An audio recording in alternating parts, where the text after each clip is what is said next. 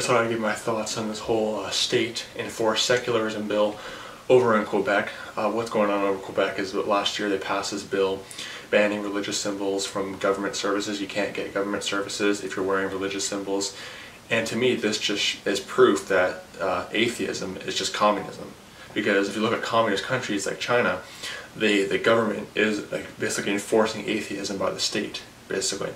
And I'm a former atheist, so I know how ridiculous and foolish atheism is, but this secularism bill, it's a total violation of freedom of religion, freedom of expression, total violation of it.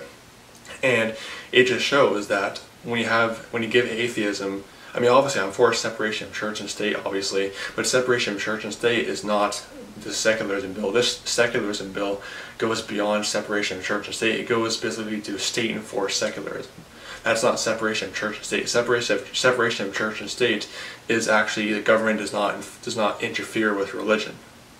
So the secularism bill is actually just getting into communism, basically, because over in China, the state controls the religion. Now, obviously, the bill doesn't, control the religion, but it's getting into the waters of state-enforced atheism.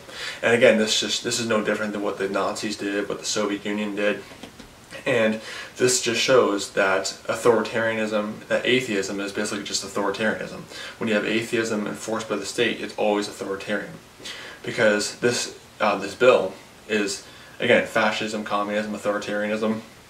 It goes beyond separation of church and state. It goes beyond basically freedom from religion. It's where you're basically enforcing secularism on people.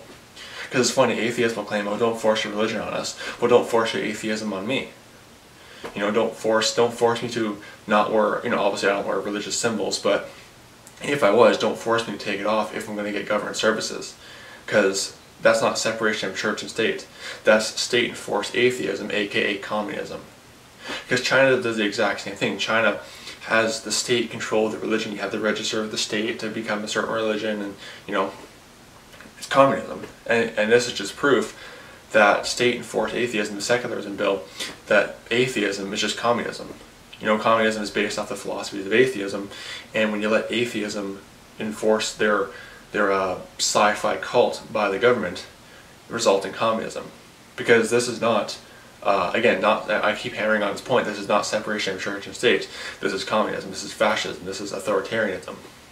And I'm not, in agreement with Islam or that kind of stuff, but either way, I'm very for the freedom of religion, because my Christian forefathers in Roman Catholic Europe were burned and murdered at the stake for not accepting the heresies and false doctrine and blasphemies of Roman Catholicism. The satanic Roman Catholic Church, they would burn Christians at the stake, Bible-believing Christians like me at the stake, for refusing to bow to the Antichrist Pope, refusing to accept the heresies and false doctrine of the papacy. And this is no different.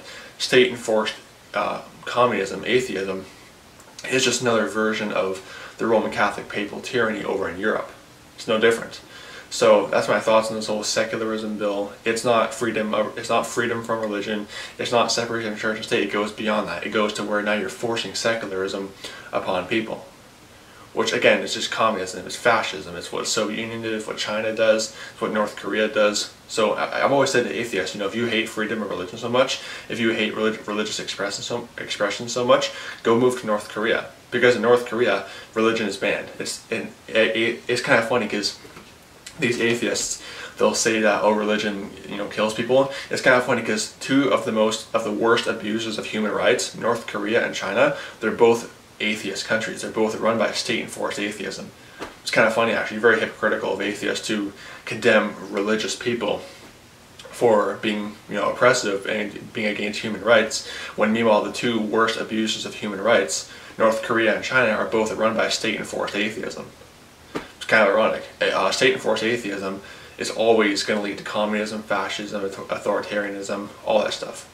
So yeah, the secularism bill, it's ridiculous, and if they enact a bill like this in Ontario, I'm not going to follow it, because I'm going to obey God rather than man. So you can be an atheist, but don't force your atheist sci-fi cult on me. So that's how it goes.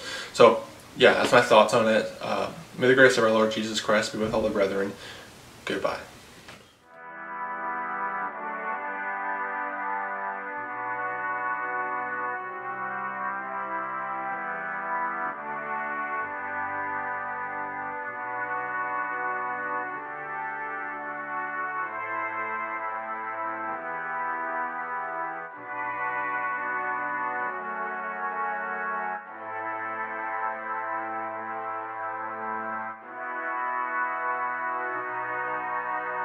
you.